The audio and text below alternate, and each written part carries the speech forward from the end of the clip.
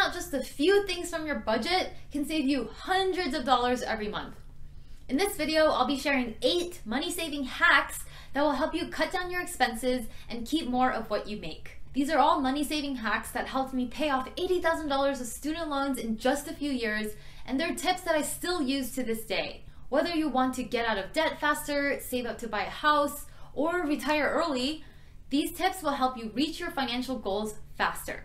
Best of all, these are all things that you can cut from your budget and not miss at all. I talk a lot about investing on my channel, but before you can start investing and putting your money to work, you first have to have money to invest. So with these money-saving hacks, my hope is that you'll be able to come up with some more money to invest. And even if these money-saving hacks save you just $100 a month, that is better than nothing. If you can save $100 a month and invest that money instead, that money could grow to over $67,000 in 20 years. And in 30 years, it could grow to $191,000. So every dollar you save makes a difference.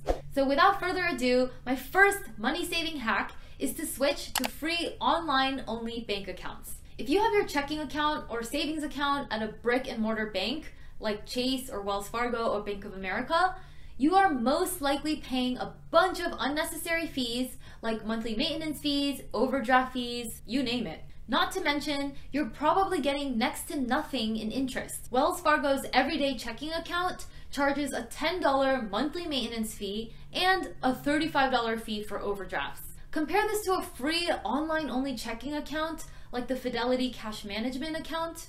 $0 monthly maintenance fee, $0 overdraft fee, free ATM withdrawals all over the US. Hello, it's a no-brainer to switch over. Wells Fargo's savings account charges a $5 monthly maintenance fee and pays 0.01% in interest. That's just insulting. Compare this to a free online-only savings account like the Capital One 360 Performance Savings Account. $0 monthly maintenance fee, and right now it pays 1.7% interest. There's a lot of other great online-only banking options out there, such as Ally, Betterment Everyday, and Vero. And if you switch over to these, you won't pay any banking fees and you'll get paid more in interest. Another money-saving hack is to only travel when you can use your miles to pay for your flights. 9 times out of 10 when I book flights, I'm using airline miles that I've racked up with a credit card. Ever since I moved to Denver about 3 years ago, I find myself flying back home a lot to the East Coast just to see friends and family. And I'm telling you, I have not paid for a flight in years. Last time, my flight cost a whopping $5.60 for taxes and fees because I paid for it with miles. Another time, it cost me $11.20. And the other time, it cost me another $11.20. I have the United Mileage Plus credit card, and I really love it. When I first signed up for it, United was offering a 75,000 miles sign-up bonus. So that paid for my round-trip flight to Berlin in the summer of 2018. There's tons of blogs and articles online that teach you how to hack your way to free travel with credit card sign-up bonuses. So definitely look into using credit cards intelligently so that you can travel for free and still travel without breaking the budget. My next money-saving hack for you is to start making your own coffee at home. Don't get me wrong, I am a huge coffee snob and I love my fancy $5 oat milk lattes with the pretty swirly designs on top. But if you buy one of these every morning, that's $150 a month. $150 a month is $1,800 a year. If you invested $1,800 into an index fund, that could turn into $4,605 in 10 years. It could be $11,783 in 20 years. Girl, don't even get me started. I used to buy coffee every single morning, but now I've changed my ways because nowadays I make my own coffee with a French press and I buy my own oat milk and I drink an amazingly delicious homemade cup of coffee every morning at a fraction of the cost. You can get really fancy with this and even get a milk frother so you can still have your foamy lattes. So if you're a coffee lover like me, you'll end up saving a lot of money if you just learn how to make it at home. Because little stuff like this really adds up over time. Money saving hack number 4 is to buy secondhand. Okay, so there's definitely things you probably wouldn't want to buy secondhand, like mattresses, hairbrushes, underwear, things like that. But there are lots of things that you can buy secondhand that will work just as perfectly and cost a fraction of the price. For example, cars. The value of a car drops significantly the moment you drive it off the lot. Just when it's not considered a new car anymore, it automatically becomes like 50% cheaper. And actually my first car, I don't have a car currently, but when I was in high school and I got my license and wanted to get a car, I had to buy it with my own money. So I was waiting tables at the time, and the only one I could afford was like, a secondhand car. So my first car was a 1997 Mazda Miata that I bought for $5,000. I found it on Craigslist or something like that. And it served me very, very well. I did not miss having a new car at all.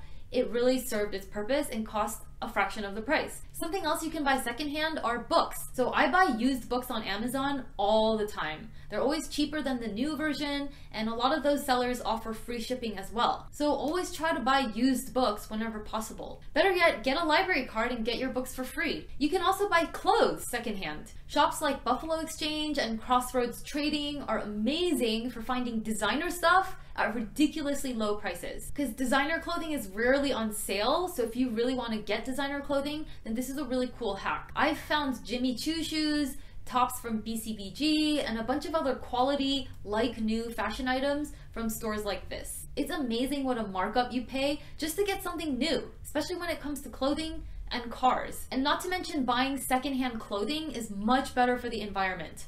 The fashion industry is one of the top causes of climate change, as well as plastic in the oceans. Okay, also electronics. Facebook Marketplace is a great place to find electronics. I actually just found this out myself pretty recently, because not too long ago I bought a pair of brand new AirPods for like $150, but right after I found listings on Facebook Marketplace where I could get them for like $75. It's AirPods. It's going to be the same whether it's used or new. Bottom line, always check secondhand stores or online marketplaces such as Facebook, eBay, and Craigslist before you buy certain things. It'll save you lots of money. Another money-saving hack is to stop buying bottled water. Carry around your own water bottle instead. Install a good reverse osmosis water filter in your kitchen sink, or just get a Brita filter.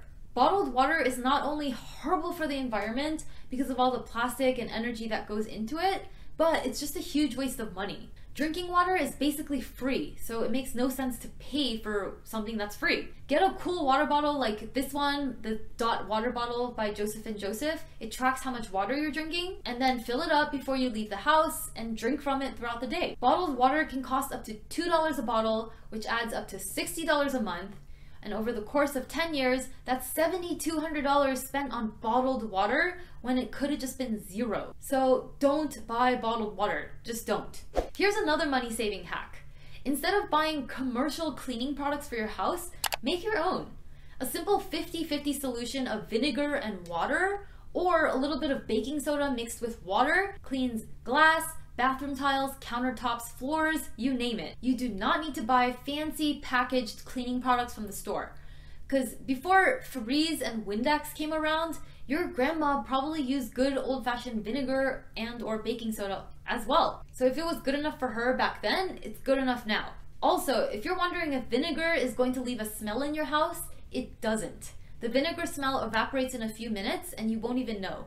You can also mix in essential oils like lavender or orange to make your place smell nice. It is a lot healthier than the toxic chemicals and fragrances in commercial cleaning products. Using basic ingredients you already have in your kitchen to make your own cleaning products is going to save you money and make you healthier. Going along the same theme of using natural homemade products at home, there's also a ton of ways to save money on beauty products. The beauty industry is a $532 billion industry, but so many of the things that women and men spend money on are totally not necessary. For example, I've been using apple cider vinegar on my hair for years, and it's the most amazing conditioner that I've ever used. A bottle of apple cider vinegar costs like $5, and just one tiny capful diluted with water makes my hair super shiny, thick, and manageable. I totally cannot live without it. Commercial hair conditioners, not only are they expensive, but they're full of toxic chemicals, and they've always left my hair either really flat or frizzy. It's just never been good. Something else you can use is coconut oil. I use coconut oil instead of body lotion, I use it as makeup remover, and I use it as a hair mask every few months. And it works like magic. And you can buy buckets of coconut oil for cheap. You can also find a ton of recipes online for face masks using just simple kitchen ingredients like honey, yogurt, and cucumber. It's actually really fun to experiment, and you can really go down a rabbit hole with these recipes. Especially since beauty products are things that we use a lot and have to replace often, it's gonna save a lot of money over the long run to just make your own stuff instead. Money saving hack number 8 is to do weekly meal prep. Block out one weekend afternoon to get groceries and prepare something easy and delicious to grab during the week. Every Sunday, I always make a batch of green smoothies, which I have for breakfast every morning, and I just keep them in the freezer until the night before.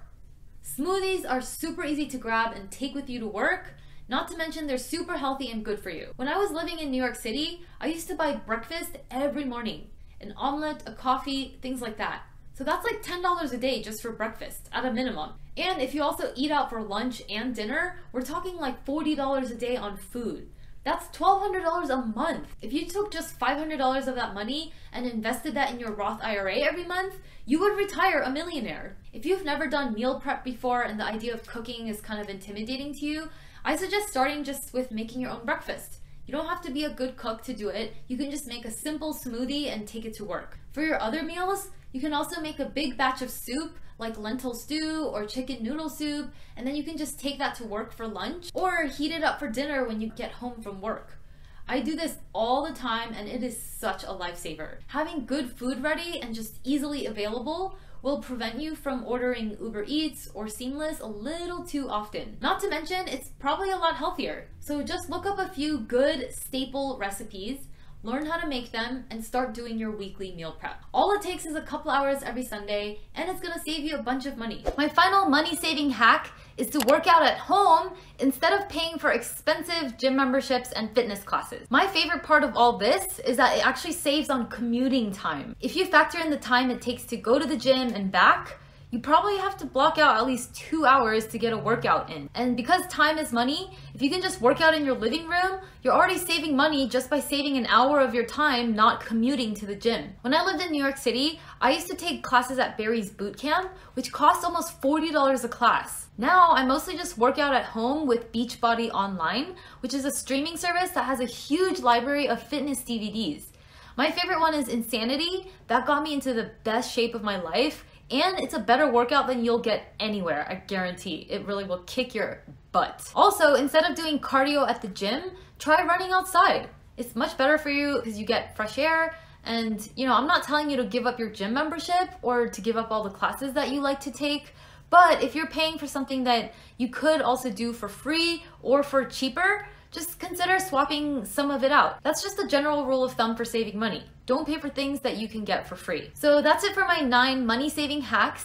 Let me know what you thought in the comments. And if you have some other cool money-saving hacks that you'd like to share, I'd love to hear them as well. Thanks so much for watching. Make sure to subscribe and hit the notification bell because every Wednesday I post a new and awesome video about all things money and investing. I appreciate you and thank you so much for taking this journey with me. I'll see you next week, same time, same place. Bye.